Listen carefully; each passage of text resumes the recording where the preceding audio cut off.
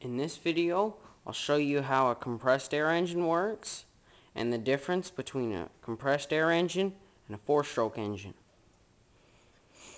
So what happens in a four-stroke engine, you would have a carburetor on here, and then the air-fuel mixture goes in through here, and then this here would be your exhaust. So the air-fuel mixture would come in. This, as the piston lowered, this intake valve would open up to let the air-fuel mixture in. Then this valve would close, this one would stay closed.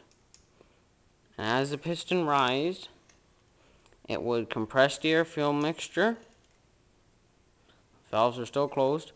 Then it would ignite the fuel, and the piston would go down. And once the piston got to the bottom, this valve would stay closed, and this one here, the exhaust valve, would open up. The exhaust would then get pushed out of the engine through where the muffler would be over here, and this valve would stay closed. But after that, the cycle would repeat. But how a compressed air engine works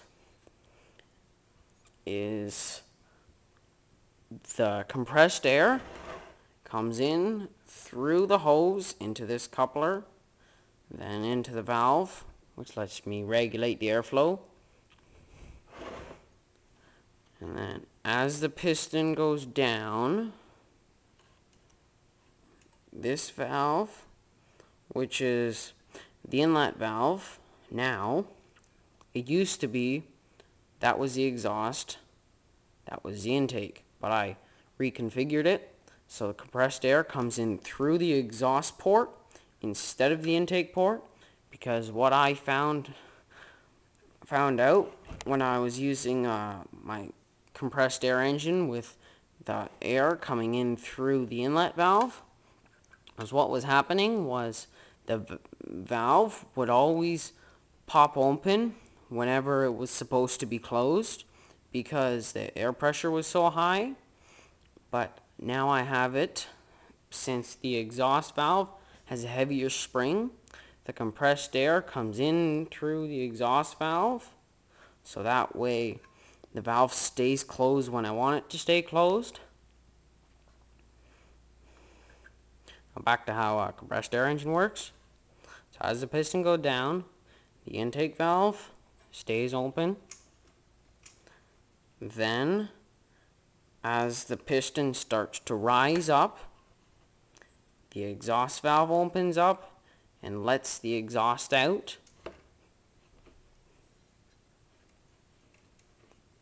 Then once the piston gets to the top, the intake valve opens up again. Piston goes down. Then when it got to the bottom, the exhaust valve will open up, let the compressed air out. Now how I converted this engine to run on compressed air,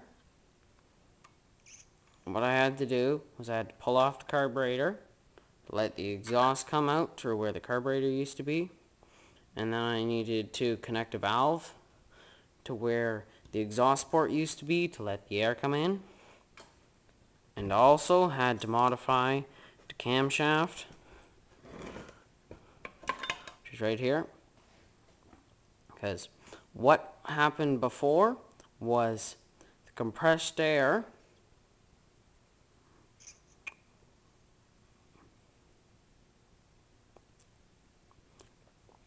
so what the camshaft used to look like was there was a lobe here for the exhaust and a lobe here for the intake. Sorry, other way around. This lobe here used to be for the intake, and this lobe used to be for the exhaust, but I needed to add weld beads on this side and that side of the camshaft. That way it would turn it into a two-stroke instead of a four-stroke, because you only have an intake and an exhaust. You don't have the compression and ignition cycles.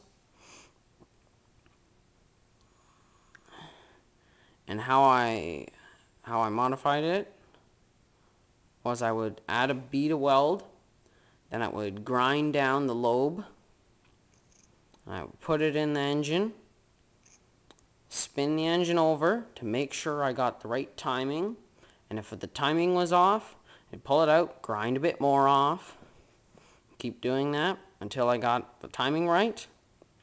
And if you're wondering why I got these, like a bump here, and then these 2 points here are really low, same with the other side, that's because I needed enough clearance so that way the camshaft would not hit the crankshaft. Otherwise the engine would it would stop moving. You wouldn't be able to spin it because it would get stuck. But the engine works good now. Camshaft goes in there. That's how compressed air engine works. Thanks for watching.